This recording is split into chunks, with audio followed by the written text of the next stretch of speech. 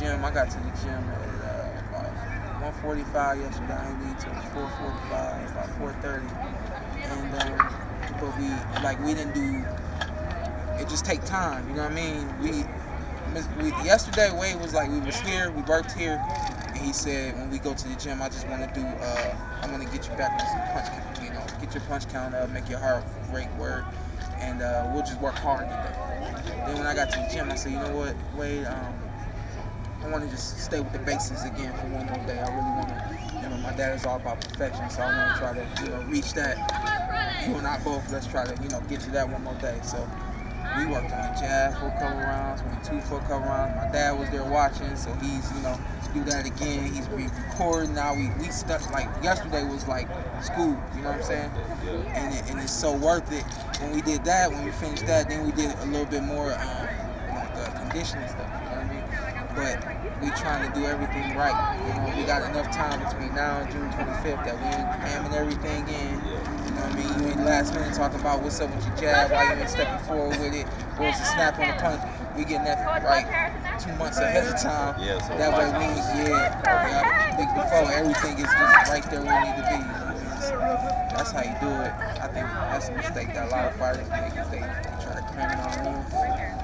We get worried. We realize we ain't do enough. Some stuff we ain't do enough of, and we say, oh man, so you sparred every day, huh?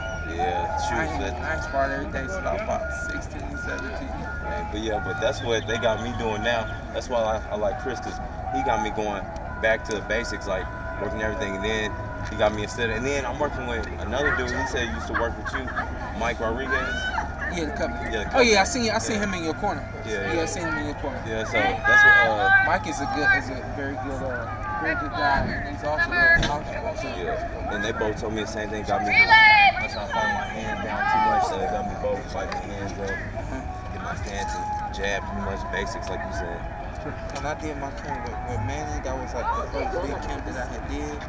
I was over in the Philippines for 3 weeks. I came here for like 3 weeks. He was never on time. Yeah, that's what I'm saying. I said, Filipino time, brother. They have a different time. But this one we fresh in our career, you know what I mean? So we learning the ropes, and you know, we look up to these guys, so we want to do what they do. I looked at him, I said, man, ain't no way, because I like to be on time, I like to work and all that. I said, ain't no way, man, when I make it to this level, I'm gonna be late like this, and I just walk in like ain't nothing, you know, like you're not 3 hours ain't nothing wrong, I said, this don't make no sense. Never be late. I got a Filipino wife, man, and she's late for everything. Everything. I go take a shower, I say, you go take a shower, I'll be out in 5 minutes, and she'll be out there like 10 hours later, 1 hour later, You respond everything, did Chris push you like that? Well, not really. Some days he just let me, but I had in my own head, because I knew I wouldn't. You know, in the back of your head, you knew you're not ready. So I was like, man, I gotta spar, gotta get rounds in. And then I was pushing myself, like thinking to myself, and sparring. I was trying to do a lot of rounds, and then I was getting tired every day. I was like, man, what the hell? So I was doing like 6 rounds and getting tired. So I was like, man, I gotta spar tomorrow. I'm trying to do 7 or 8 without getting tired. So I just kept doing it. It just wasn't working out. And then anytime Chris said, you're doing too much.